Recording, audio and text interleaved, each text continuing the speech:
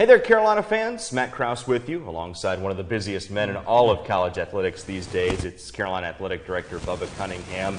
As you're well aware, the name, image, and likeness era is here in college athletics. And as of July 1st of this year, student athletes are able to make money off of their name, image, and likeness. And today we are so excited to announce a first-of-its-kind partnership between Carolina and the Brandar Group.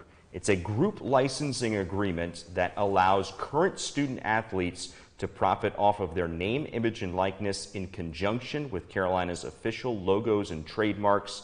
And it builds off of Carolina's already successful partnership with the Brandar Group, going back to the alumni group licensing project that was announced in April. So, Bubba, you've been a proponent of group licensing for a long time now.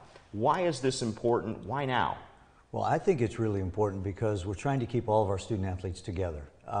We have kind of been in a group licensing program with the university ever since the Nike contract.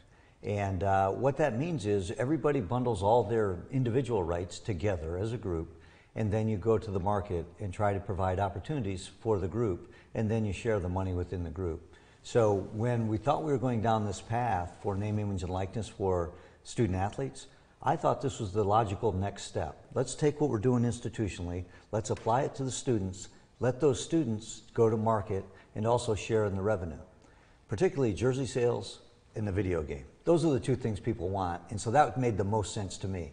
We've actually taken a step further. We've gone to the individual name, image, and likeness, so they can still go out and do that, but this is an idea that will allow all of our students to get together as a group and go to market with specific products. So this new agreement with the Brandar Group, how does it work? How will it impact students, fans, and those around the university? Well, basically, we have a licensing division within our campus, and they go to the market and get licensed product, whether it has the interlocking NC on it, it has the strutting ram on it, it doesn't matter. They go to the market and get that sold, and the university receives a licensing fee for that. In this case, we can have the individual student athlete's name, image, and likeness, or their jersey number and their name on the back of the jersey. They can take it to market, sell it, and then the revenue would be split between the university and the student athlete. So do student athletes have the option to opt in, and can they still make individual deals? It's 100% voluntary. So if they want to participate, they can, and then they can opt in, and then if they want to do their own individual deal, they can do that as well. And then whenever they want to opt out on an annual basis, they can opt out of it as well. As we said off the top, it's a new era in college athletics, this NIL era. What have you learned since July 1st? Well, I've learned an awful lot of things about the whole industry and how it relates to individual rights. And I think it's fantastic for so many students that want to do that. But we have a number of our student athletes that really want to just come to school, get a great education, play their sport, and win. Others are very interested in doing that and trying to build their own personal brand. But I think what we'll see is a big rush right now for individuals to really want to do that. And then I think over time you'll realize, there's a lot of effort and work to running your own business or creating your own brand. And I think they'll then say, it may not be for me. I'm going to concentrate on the things I came here for, get that education and play.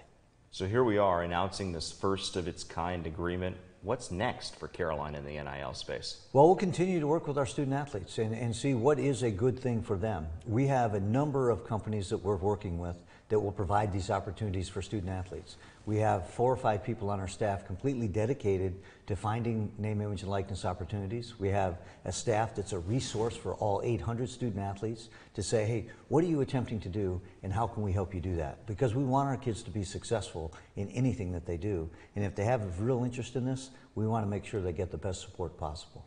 Well, Bubba, we are grateful for your leadership into this new era of college athletics. Thanks so much for explaining this for us and for joining us today. Well, I appreciate it, Matt. It's going to be a great opportunity for our student athletes and for some of our alumni to get involved with some of our students that they couldn't do prior to this. So we'll see how it goes. It should be very helpful to a lot of people. Thank you. Well, thanks so much for joining us, everyone, and we will see you very soon for the start of fall sports here on campus.